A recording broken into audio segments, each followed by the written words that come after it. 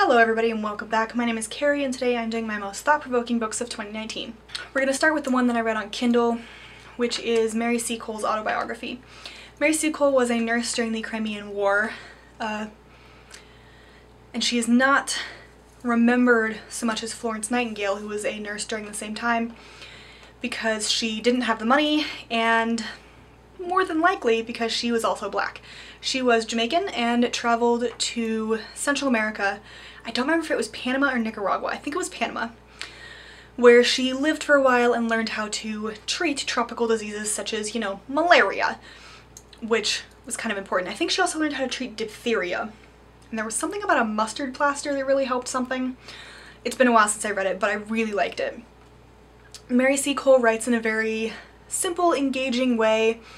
It's a little bit self-deprecating, but with that steel behind it that says, I know who I am, I know what I'm good at, and you can't tell me otherwise, because when you're dying of diphtheria, you're gonna beg me to come save you, and I'm just gonna laugh in your face.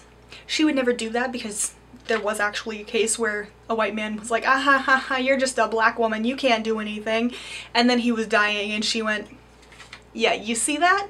I just saved your life, because she did actually. And I really enjoyed those moments because the triumphant moment where you can laugh in somebody's face when doing something like that is just, it's great to read about. Like I said, she also wrote in a very engaging way. I thoroughly enjoyed seeing how she traveled everywhere and how she dealt with different people, different cultures, and her own circumstances, because being a black woman in the 1850s, traveling all around the world, could not have been easy. She mentions at one point that the Americans basically are just these horrible human beings that shouldn't be given the name human beings. And I'm exaggerating a little bit, but not that much, which I thought was great because this was also the 1850s. We hadn't fought the Civil War yet, which means that we hadn't freed people of African descent and all that that entailed. I loved seeing just her take on the world in the Crimean War, and it was very memorable the way that she talked about herself and the world around her at the time. I think she met Florence Nightingale once, if I'm not mistaken, but describing that and describing her interactions with these higher up people and how some of these higher up privileged white men recognized her talent and tried very much to help her, but to see how little they actually could really brought to the fore the rampant racism of the time that is still rampant today but less obvious, which I'm not sure which is worse. If either is worse, it just shouldn't happen.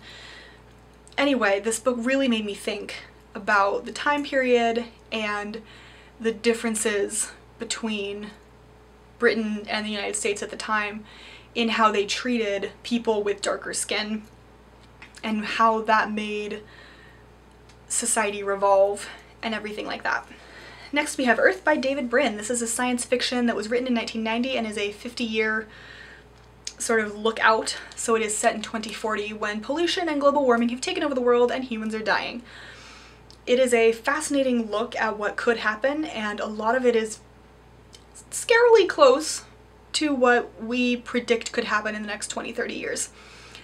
I tabbed this book. I also did a review on it, so I'll link that down below if you want to check it out, but it really makes you think about the society we live in and the corporations that aren't doing their bit but instead blame shift to the average American, well, not American, to the average Joe like you or me who's decided that we're not going to use plastic straws to save the turtles, when realistically my 5 plastic straws in a month aren't going to save any turtles or hurt. I mean, they might hurt a turtle, but me getting rid of them isn't going to make enough of a difference, even though it is a good thing to do. So like I said, I will leave the review linked for this down below. Next we have the Nero duology, which includes Confessions of a Young Nero, which is the first one, and then this one, The Splendor Before the Dark. This is a historical fiction series written by Margaret George. about, you guessed it, Nero. The first one follows him from when he's about 6 and goes up until the Great Fire of Rome, and then this one takes up during the Great Fire of Rome and goes until his death. I did really like this book. The one problem I had with it was that it had an extra POV in it that I don't think was necessary, even remotely. But beyond that, it was a very good book, and Nero as an emperor is this horrifying monster of a villain that we have all grown to fear and be fascinated by. In this series, Margaret George tries to humanize him, tries to make him seem more like an actual person with feelings who made the best choices he thought he could at the time. Mind you, killing your mother and blaming an entire fire on one specific group of people doesn't seem like a good option to me ever, but I'm not an emperor, so I wouldn't know. But this one made me think about Nero specifically, as it was meant to do, but also the way that we change history with every 5 years that passes. It's fascinating to look at characters or people who have been vilified and to think, oh yeah, they must have done that because it's in a, you know, an ancient Roman source like Suetonius, but then to realize that that person is writing 100, 150 years later and may not have even spoken to anybody who knew that person, in this case Nero. It really makes me think about the malleability of history. Malleability? Changeableness. Changeability. English is not a thing. Of history, and how I really like things that are set in stone, but the one thing that I love the most, which is history, is one of the most fluid concepts we have. It's a lot to be thinking about after a fiction book about somebody that we know did a lot of not great things, but here we are. Next we have The Deep by Rivers Solomon with David Diggs, William Hudson, and Jonathan Snipes.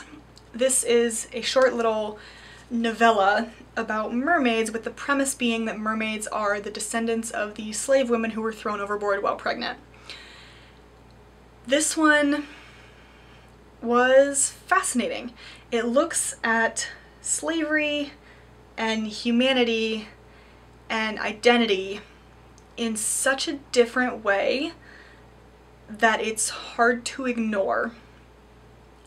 And I can't quite explain it, but I really liked it because it was one of those where it should read really, really fast, and it does, but you also have to stop every couple of pages to digest what you read. And it sort of throws you a little bit, which I love in a book, because if you can throw me, something's going right.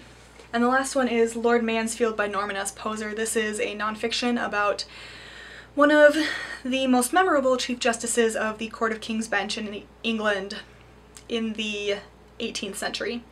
Well, by then it would have been the United Kingdom, because of the Act of the Union of 1707.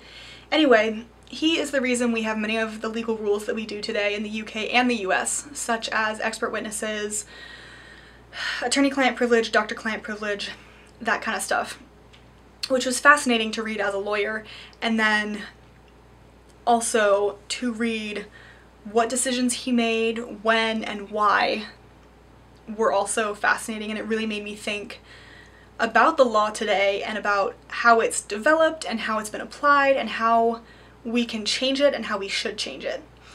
As I've mentioned in my December wrap-up, which I will link down below, one of my favorite chapters was when he talks about the Somerset and the Zong cases, both of which have to do with slavery, but Lord Mansfield did not make any sort of decision on slavery itself, which I thought was probably wise at the time, but also fascinating as to his reasoning behind not doing it, or the alleged reasoning, because I don't think we actually know precisely why he didn't.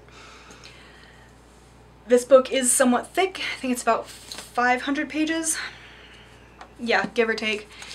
And it really, like I said, it just makes me think about the law today, and how we got from 1780s to 2020 with many of the same rules, and how little things have really changed and what we can do to, well, change that. Honorable mention to The Overstory by Richard Power, and I say honorable mention because I want to say I included it in either my best or my most memorable of 2018, but my Goodreads shows that I read it in 2019.